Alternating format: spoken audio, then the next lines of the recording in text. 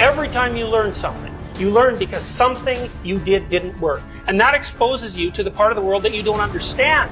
Every time you're exposed to a part of the world that you don't understand, you have the possibility of rebuilding the structures that you use to interpret the world. That's often why it's more important to notice that you're wrong than it is to prove that you're right. One of the things that you're supposed to learn in university is precisely that. It might be useful to listen to people that annoy you on the off chance that they know something that, if they tell you, you can use instead of dying.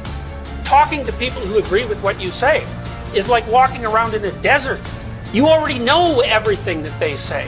The reason you're associating with them in that situation is so that they never say anything that challenges you, because you're afraid that if you go outside of what you understand, that you won't be able to tolerate the chaos. But it isn't the case. People have an unbelievable capacity to face and overcome things they don't understand. And not only that, that's essentially what gives life its meaning. The Buddhists say life is suffering.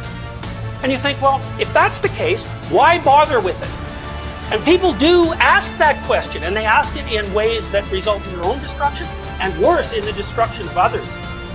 So, for example, people who become particularly cruel, particularly in a genocidal manner, are more than willing to dispense with as many human beings as they could possibly train their sights on, because they're so disgusted by the nature of human limitation that they'd rather eradicate it. And lots of people become suicidal because they can't bear the conditions of their own existence.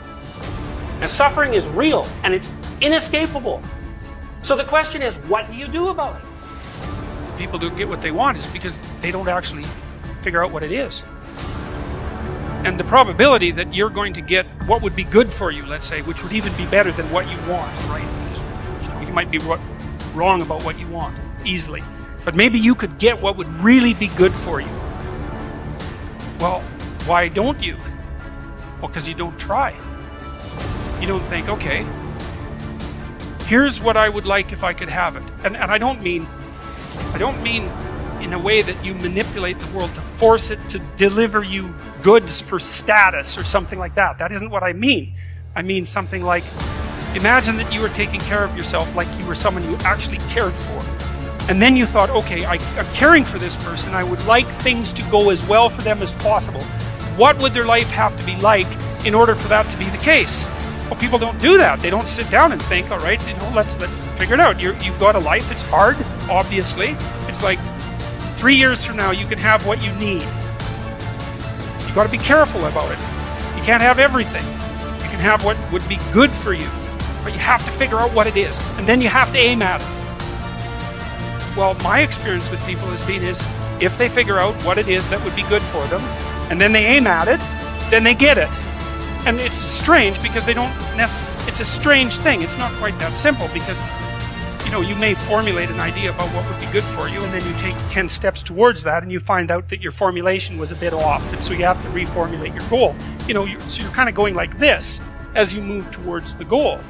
But a huge part of the reason that people fail is because they don't ever set up the criteria for success.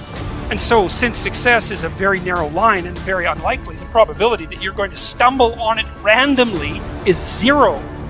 And so there's a proposition here, and the proposition is, if you actually want something, you can have it.